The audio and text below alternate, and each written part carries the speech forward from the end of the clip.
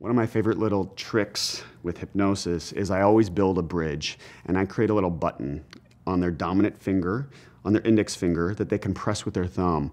And I have them imagining that, it doesn't matter what it's for. So it could be for trauma, for cancer, for immune boost, for migraines, for fibromyalgia, for any of these conditions that are so elusive to treat and that modern medicine doesn't treat very well.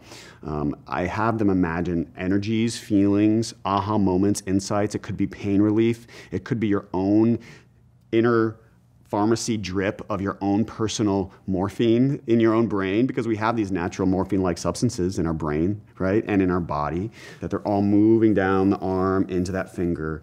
And then whenever they need a little boost of that in their waking life, really discreetly, if they're nervous speaking in public and they're at the boardroom and they're about to go up, they just press it. And a remembering happens, right, in the brain.